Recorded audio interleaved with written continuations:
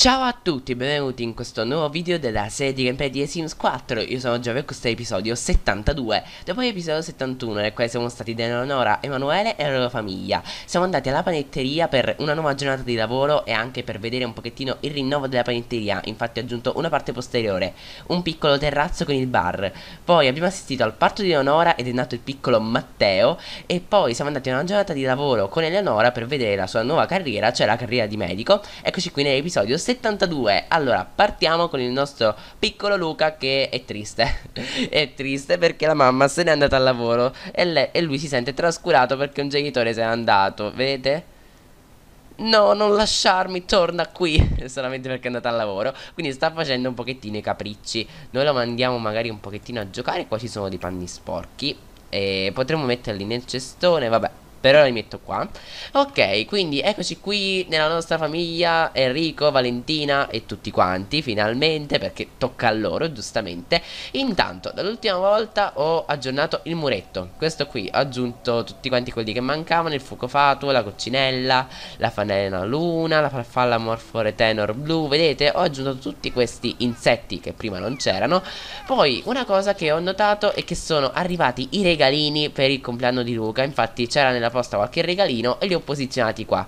Ci hanno regalato il blip, il robot e poi una carrozza. La carrozza giocattolo Fantasia. Poi qui abbiamo i nostri cagnolini. Purtroppo sia Harmony sia Melody sono... no, sia Harmony sia Oreo sono malati per il graffio dello scoiattolo. Quindi dovremmo curarli. Vediamo se riusciamo in questo episodio. E comunque, cosa facciamo in questo episodio? Allora, dopo andremo al lavoro con Valentina perché già è arrivata la sequenziatrice di serie, se ve lo ricordate. E siamo a 8 scoperte. Adesso le scoperte che abbiamo sono molto interessanti. Per esempio anche l'antenna parabolica. Questa qui mi interessa particolarmente, quindi dopo vedremo di andare. Ma una cosa che voglio fare e che in effetti mi è venuta adesso in mente è che lei è molto appassionata alla natura. Abbiamo insetti, piante di tutti i generi, ma non abbiamo un giardinetto. Dobbiamo assolutamente rimediare, visto che noi abbiamo tutto lo spazio che vogliamo e quindi creiamo un giardinetto. Lo creiamo insieme perché secondo me è una cosa molto carina. Invece di fare lo speed build lo creiamo direttamente insieme. Allora qua diciamo che è da eliminare più o meno tutto, perché non c'è niente che ci interessa tranne queste due cose. Anche se la tinozza la potremmo anche togliere. In realtà possiamo togliere tutto perché tanto l'asciugatrice pure ce l'abbiamo. Dai, togliamo tutto. Togliamo anche l'agility dog perché per fare questo ci andiamo al parco. Quindi ci siamo fatti già 680. Togliamo anche tutto questo e ci facciamo un bel giardinetto. Allora, intanto voglio mettere delle piantine per non far vedere le fondamenta in questa parte. Quindi ci mettiamo magari qualcosa del genere per coprire. Mettiamo qualcosa che decori un pochettino. Ok, secondo me così è carinissimo. Diciamo che sembra un pochettino incolto, ma come effetto devo dire che non mi dispiace. Vorrei mettere un recinto perché così delimitiamo anche un pochettino il nostro giardino. Potremmo prendere questo. Lo so che utilizzo sempre questo, altrimenti potremmo... no, non devo farlo con le fondamenta, il recinto. E no, sbagliato, sto sbagliando tutto. Così, ecco, deve essere così. Questo qui molto sfizioso, uso questo di cani e gatti. Allora, mi utilizzo questo. Ci facciamo un bel giardinone. Vediamo se riusciamo. Magari l'albero lo spostiamo anche di un minimo. Lo mettiamo un minimo più dietro. Eccolo. E allora, vai. Questo di che colore è? Io lo voglio bianco, questo è bianco? No, è un blu questo mi sa. Sì, infatti io lo voglio bianco perché il blu non c'entra nulla con la nostra casa. Quindi bianco. Quindi mettiamo il nostro recinto.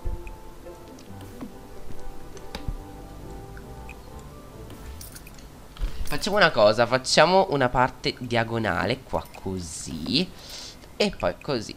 Ok, a posto. Devo essere sincero, soddisfatto. Adesso possiamo anche riposizionare l'albero così. Adesso dobbiamo creare il nostro giardinetto. Allora, dobbiamo mettere intanto un cancelletto perché dobbiamo entrare, dobbiamo poter entrare. Sì, questo mi piace, vai. Questo mi piace, ci prendiamo questo piccolo cancelletto, niente di troppo grosso. Adesso ci decoriamo il nostro esterno. Allora, già abbiamo speso tutti i soldi, ma tanto alla clinica abbiamo 2800.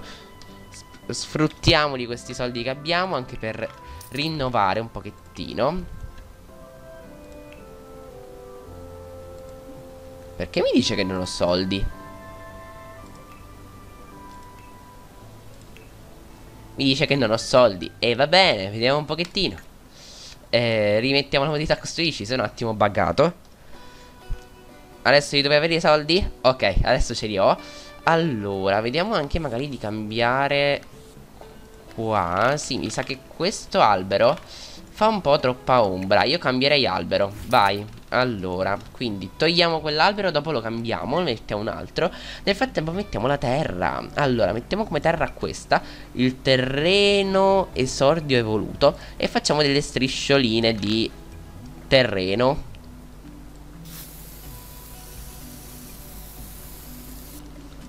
Cerchiamo di farle abbastanza precise, anche se precisissime non verranno mai. Però cerchiamo di farle abbastanza precise, così ci piazziamo bene i nostri semini.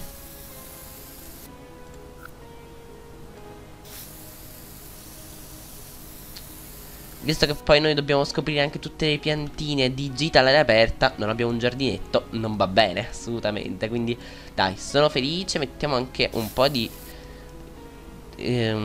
di terreno così sparso. Potremmo mettere anche qualcosa tipo qua in mezzo. Sì, certo, poi devo mettere anche il terreno tutto qui. Quindi aspettate che lo faccio. Devo mettere il terreno anche tutto qua, giustamente, perché qua altrimenti le piante stanno sul nulla. Ok, ho messo il terreno anche qui. Adesso ci facciamo un'altra fila magari. Secondo me 2 file bastano e avanzano, anche perché sono enormi. Cioè guardate quanto è venuta lunga.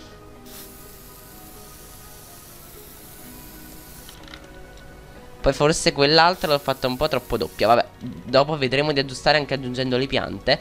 Nel frattempo poi volevo mettere anche qualcosa per gli esterni, quindi una bellissima panchina.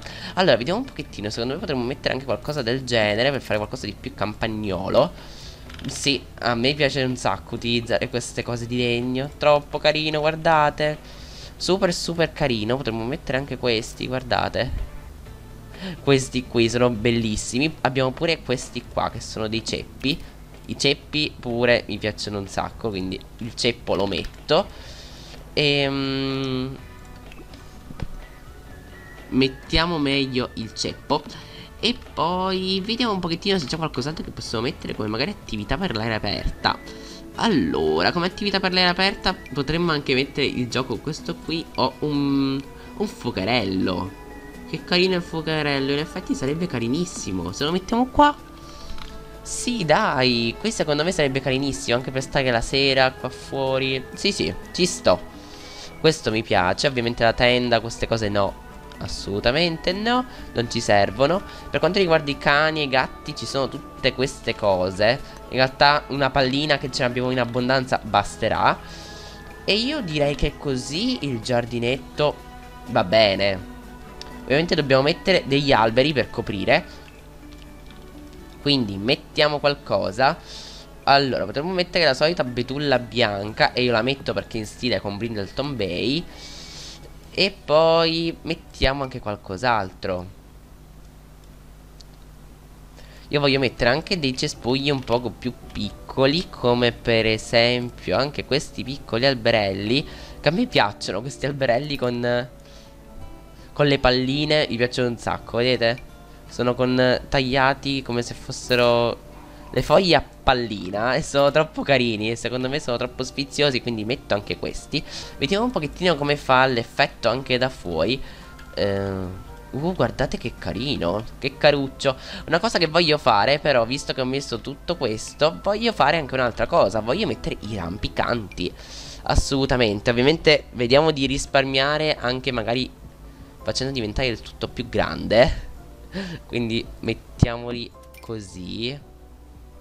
E ok, ho perso molto tempo per capire come sistemare un pochettino questo muretto, perché avevo messo anche tutto il muro di rampicanti, però non mi piaceva assolutamente, perché non ci stava bene a parer mio, quindi ho messo una nuova finestra. Ho messo qui, ho messo la tettoia, ho messo due rampicanti e una nuova finestra qui. Qua ho messo un alberello per coprire la, diciamo, non linearità di tutto, diciamo, non è simmetrico, però ci ho messo un alberello così non dà fastidio. Allora, vedete qua ho messo una nuova finestra, ho tolto i quadretti che secondo me ci sta bene come cosa. E poi qui anche c'è una nuova finestrella che qua magari togliamo l'accappatoio e sta bene, cioè secondo me così sta bene. Perfetto. Ok, quindi ho sistemato adesso tutto il giardinetto. Perfetto, sono soddisfattissimo del nostro giardinetto, è molto molto carino. E anzi, una cosa che voglio fare, visto che io misi questo recinto, diciamo, come provvisorio, e poi io di solito metto sempre questo come provvisorio e poi non lo cambio mai, lo faccio. Cambiamo, metto anche la ringhiera. Opla, perfetto. Abbiamo cambiato la ringhiera della casa. Sono contento perché in effetti ci sta secondo me come cambio. E sono contento anche di aver fatto un retro molto molto carino a parer mio. Ditemi un pochettino che cosa ne pensate. Ovviamente io vi chiedo sempre i pareri, perché i vostri pareri sono sempre importanti. Allora ecco qui, guardate come è sfizioso. Secondo me potremmo anche mettere qualche luce notturna, però vediamo un pochettino, vedremo. Allora nel frattempo io direi già di radunare un pochettino i semini che già abbiamo. Allora, questi qui mi pare che già li aveva identificati Valentina, quindi sono le bacche di sambuco. Queste ne mettiamo due. Poi vediamo di metterne due di anche questi. Ok. Poi la foglia a fuoco pure me l'aveva identificata. Dobbiamo trovare anche ancora per esempio i funghetti di Granite Falls. Dobbiamo trovare ancora altre cose, però c'è il tempo. Allora, questa è la foglia a fuoco velenosa, questa è la foglia a fuoco normale, quindi vediamo qui. Dopo piantiamo tutto ovviamente con Valentina. Poi in effetti dite potremmo mettere gli insetti, sarebbe veramente troppo complicato, non saprei come metterli. Allora poi margherita, mettiamo anche due di margherita. Io non voglio fare il solito orto con le solite cose. Sinceramente, visto che abbiamo questo tipo di frutti e di fiori, possiamo seminare questi, quelli lì di Granite Falls, che secondo me sono anche molto più interessanti. Nel frattempo non vi ho, diciamo, fatto vedere, diciamo non vi ho fatto notare che il bug di Luca che non tornava dall'asilo se n'è andato finalmente. C'è il nostro Luca qui a casa senza problemi. Eccolo qua finalmente. Adesso facciamo una cosa, visto che abbiamo un pochettino di tempo da perdere, possiamo farci il bucato. Allora, intanto raccogliamo i cumuli di abiti perché ci sono sparsi in giro per la casa. Allora, possiamo fare il bucato. Qui mi sa che già c'è qualcosa. Sì, prendi e sposta il bucato nell'asciugatrice e poi mettiamo nella lavatrice, vai. Sì, queste lavatrici sono sempre all'opera. In effetti devo dire che dopo un pochettino di tempo in realtà il bucato è puramente, diciamo, una cosa, possiamo chiamarla anche decorativa, perché in effetti, cioè, non è che serve in realtà, cioè è più tanto per, diciamo, se vogliamo dire così. Comunque piantiamo tutto, vediamo un pochettino se c'è qualcosa che non sappiamo. Oddio, che è successo? No, vabbè, ma che è successo? E vabbè. Aspetta,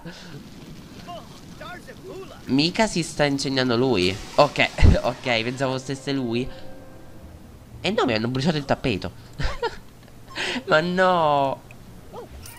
Ok, mi ha scoperto la camomilla e costa 500.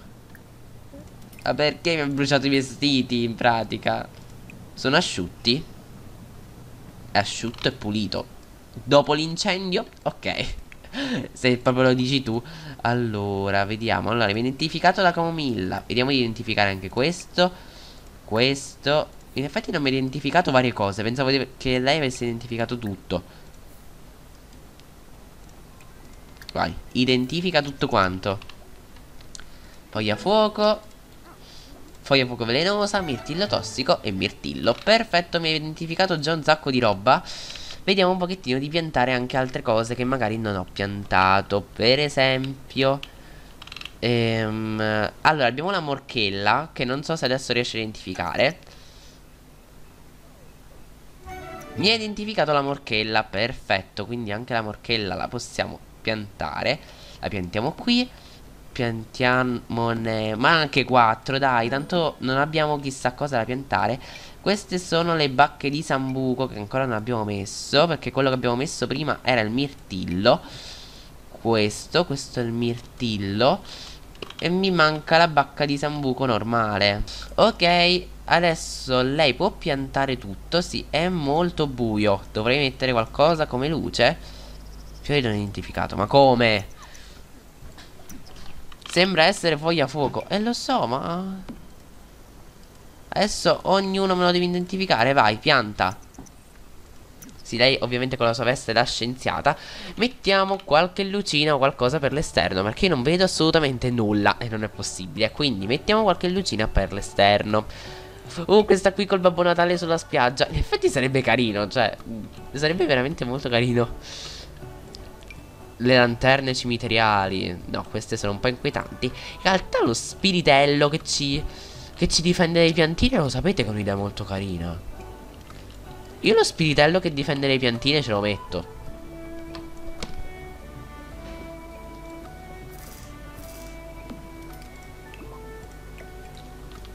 Sapete tipo gli gnomi che si mettono a difendere e a riparare gli oggetti? Io ci metto lo spiritello portafortuna. Mi piace come idea. Dai, mi piace, mi piace, mi piace. Ditemi un pochettino se piace anche a voi. Ok, dai, già ho messo luce, ho messo anche lo spiritello che porta fortuna. Perfetto, dai. Ho messo le lucine che ci servivano. Adesso ci sono dei semi qui e lì che io nemmeno riesco a distinguere, devo essere sincero. Ok, dai. Magari facciamo venire anche Enrico che aiuta la moglie, perché sennò qua ci perdiamo millenni.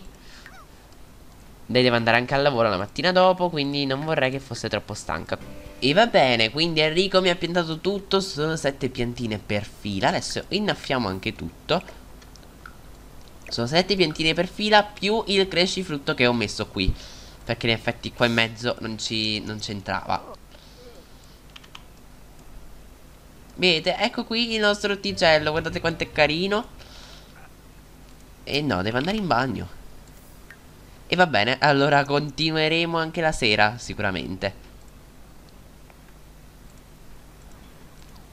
E va bene, dai, sono molto soddisfatto. È tornato anche Filippo. Wow, che bello. Dov'è finito Filippo? Filippo? Dov'è Filippo? Io voglio Filippo. Vieni qua. No. Ecco Filippo. Ma no, ogni volta mi piange per Elisa. Ciao Filippo, ci manchi. A voi manca Filippo? Va bene, dai. Aspettiamo che si faccia mattina, così la mattina innaffiamo le piante e andiamo al lavoro di scienziata. Ed eccoci qui, sono le 7 del mattino e Valentina si è svegliata, sta benissimo, meno male che l'ho fatta dormire parecchio. Adesso voglio farle godere il giardino con un bel gelato all'aria aperta. Secondo me non c'è niente di più bello dell'arrivo dell'estate, un bel giardinetto dove godersi un bel gelato. Quindi tranquillamente ci facciamo un gelato al limone, dai. Un gelato al limone sa d'estate, secondo me. Vai. Fai un piccolo gelato. Ovviamente ho comprato una macchina di gelati apposta per fare questa piccola cosa che secondo me è super rilassante e carina. Quindi vieni qua. Vediamo un pochettino se le viene bene il gelato. Nel frattempo i nostri cani ci perseguitano. E comunque in questo episodio dovrebbe passare d'età Harmony. Dovrebbe passare d'età perché è passato il tempo necessario per il passaggio di età d'anziana. Io spero lo diventi, anche perché da troppo tempo che abbiamo Harmony, secondo me è diventata immortale. Allora, ha finito un contenitore. Ecco, qui dov'è il contenitore di gelato? Eccolo qua. Allora, lo mettiamo qui. Prendiamo come decorazione con il limone, io direi la panna montata. E come guarnizione ci mettiamo dei gofri. Vai. Ok. Prendi un cono e vieni a sederti qua. Vieni a sederti qua in tranquillità. Anzi, ti faccio mettere l'abito quotidiano, perché così fuori non ci puoi andare. Poi prendi un cono e te lo vieni a mangiare qua. Vieni qui. Forza, non è una cosa molto carina? Guardate. Ecco qui. Adesso puoi venire qua a mangiarti il tuo gelatino. Ed ecco qua, guardate. Oh, vabbè, ti viene sempre il mal di testa. Non fartelo venire il mal di testa. Sì, poi i Sims con il gelato non sono per niente romantici. Non c'è nulla da fare. Ecco qui, guardate la nostra Valentina che mangia un gelato con il mal di testa. Ma no, Harmony sta fuggendo, ma come? Valentina inizia a lavorare facile con ora. Vabbè, abbiamo finito il gelato, volevo fare una cosa romantica, non è venuta fuori. Non è venuta una cosa romantica perché è scappata pure Harmony, quindi i fail di Giovi come sempre ci sono sempre. Allora, oh, mettiamo un annuncio. Perché gli animali con me scappano sempre? Cioè, c'è qualche motivo. Non mi vogliono bene gli animali. In The Sims 4 dovrebbe funzionare. Ok, dai, abbiamo quasi annaffiato tutto. Quasi. C'è qualcosa che dobbiamo ancora annaffiare. Però ok, allora, andiamo al lavoro. Sì, perché dobbiamo vedere tante nuove invenzioni.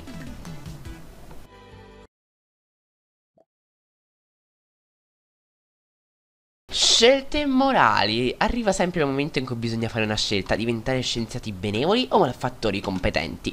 Insomma, il classico discorso del bene e del male. Aiuterai gli altri scienziati o li ostacolerai in ogni occasione? Allora, quindi dovremmo vedere se diventare scienziati pazzi o scienziati buoni. Io penso che diventeremo buoni, dai.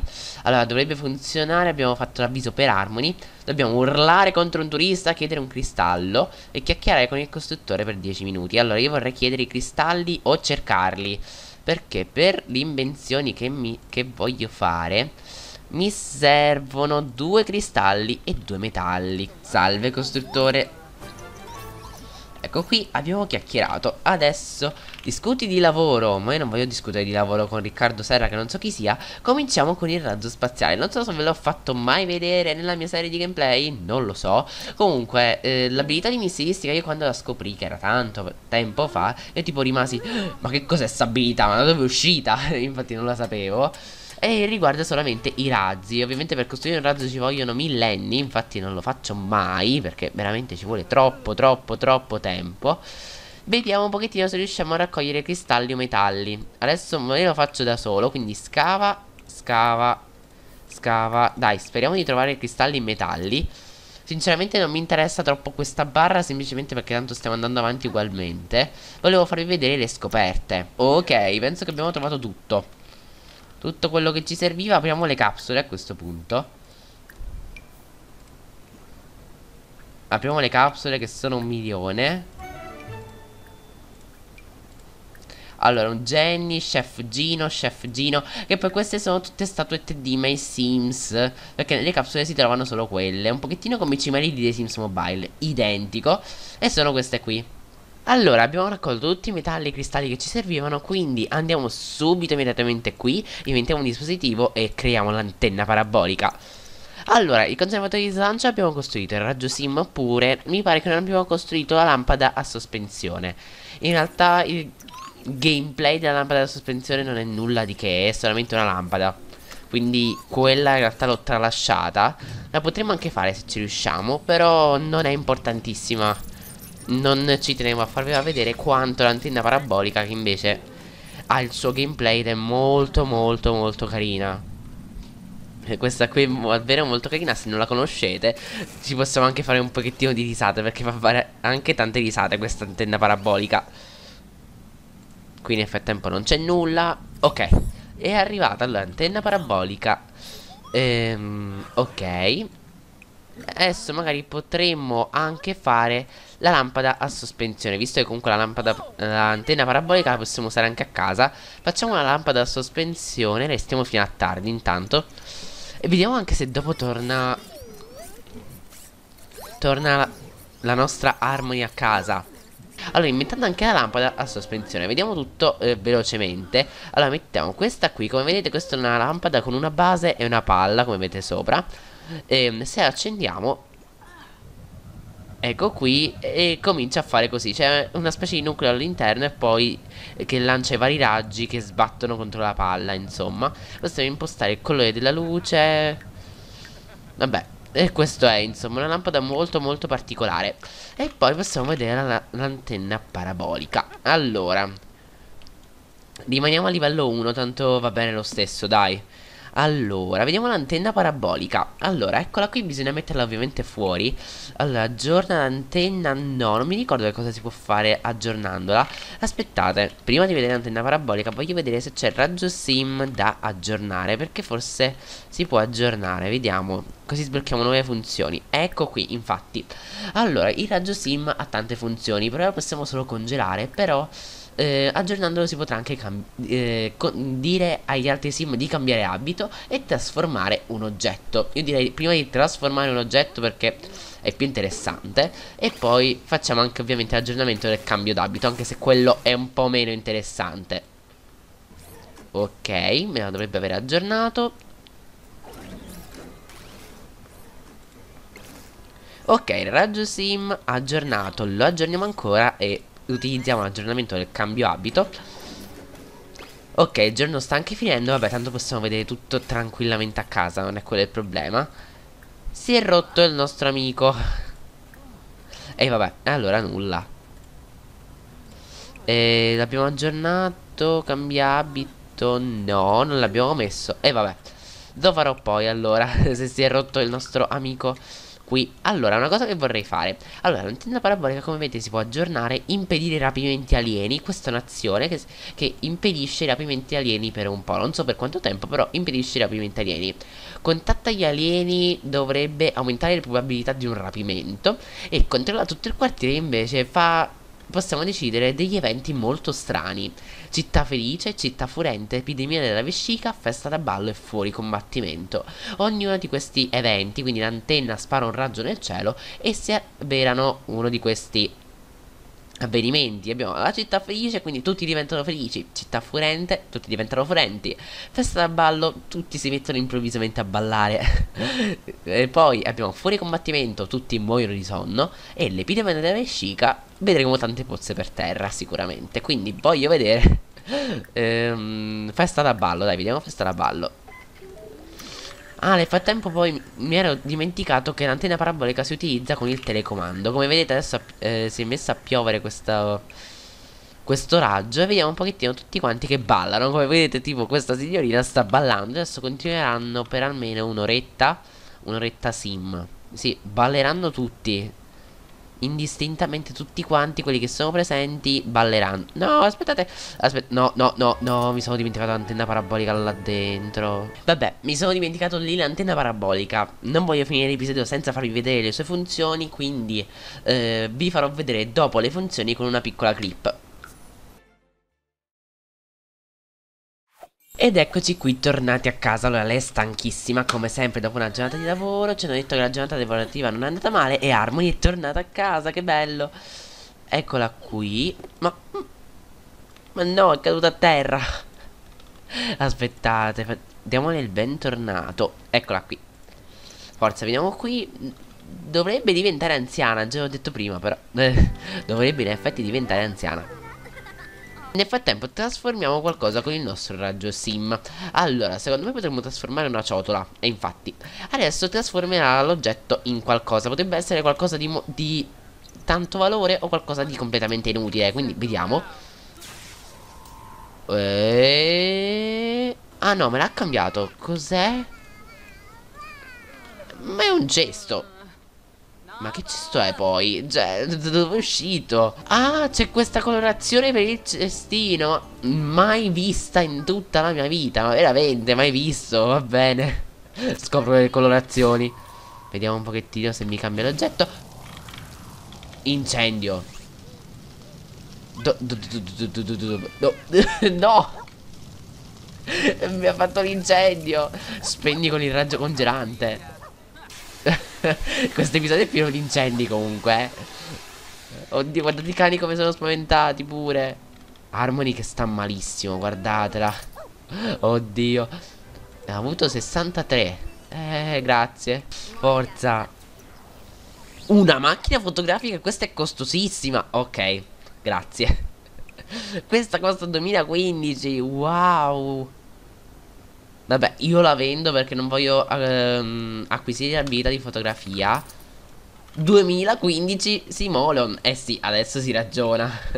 Assolutamente. Svuotiamo anche le ciotole che qua sono tutte puzzolenti. Sta facendo il bagnetto ad Harmony, meno male.